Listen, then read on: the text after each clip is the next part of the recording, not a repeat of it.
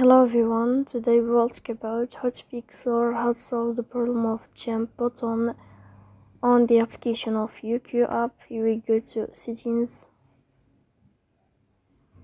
Here in this page you can go to apps, default apps, app settings. On above you can search about Youku app and you can click. Here in this page of app info you can click on first stop and you can click OK. Then you will enter to the window of storage. Here you can click on clear cache, but pay attention, don't click clear data because that can delete your account. So please don't forget to support us by like and subscribe. See you next time in another video, and thank you for your attention and your watching.